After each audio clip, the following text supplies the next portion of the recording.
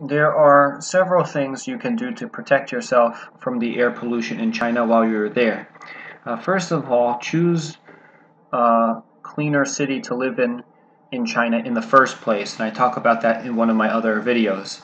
Another thing you can do if the city's pollution is bad, you can wear a mask on your face. Just putting an ordinary mask like this isn't going to do too much. You're going to need to buy one that actually filters the air.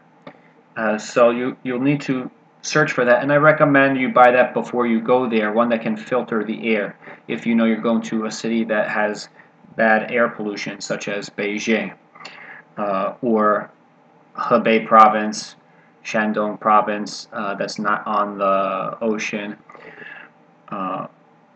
And also, something else you can do is get an air purifier for your apartment. You can buy that online while you're there. You can get a Chinese person to help you with that.